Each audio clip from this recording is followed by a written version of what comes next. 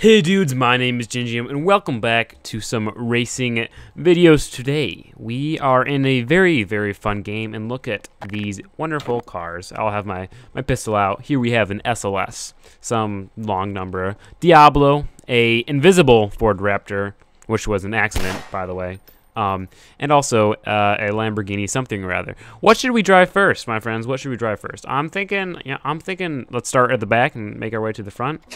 Here we have the Lamborghini. All right, let's go and get out. So yeah, we are actually playing on Gary's mod. Look at this nice big map. Let's go and go race. I mean, this car's pretty fast, right? I hope. Oi, mate. No, that's not okay. Not okay. So fast and uncontrollable. Dude, no. I mean, it's Gary's mod. It's not meant for racing, but they do a good enough job. I'll show you some other cars later on the video. It's like a different mod, pretty much. All these cars are mods, but there's like two separate. Oi, what just happened? It just lost control and went flying, mate. That's not acceptable. Okay, let's go back. We're switching cars already. Oh, I love the guns in Gary's mod. Like, it's okay. It's okay if the oh, it's so cool. I mean, that is so dank. So Diablo, aka the Devil in Espanol.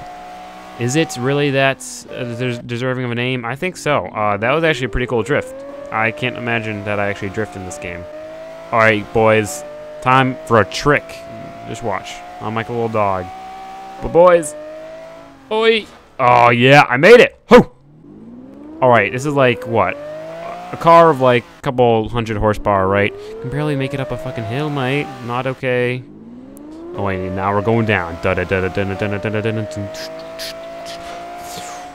Drift around the corner, and nice. Okay.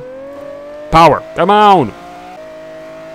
No, we're losing control. I repeat, we lost control. Shoot. Alright, Diablo also kind of failed us, let's be honest, so. Alright, that was fun. The other type of cars in this game are S cars, and they're different in the fact that, well, you'll see. What car should we do? Let's do Mustang. They obviously look much cruddier. I mean, look at that. It looks like your mom. Oh, no. Interior also looks much cruddier. However, you'll see, and the physics and stuff are much cruddier. Sounds are much cruddier, but it can drift. Kind of. Shit. Jump. Oh my god, I got mad air. Dude, if a Mustang could do this in real life, they would suddenly become much more popular than Camaros. Ah, shit. I'm on my stomach. I repeat. Niner. I need help.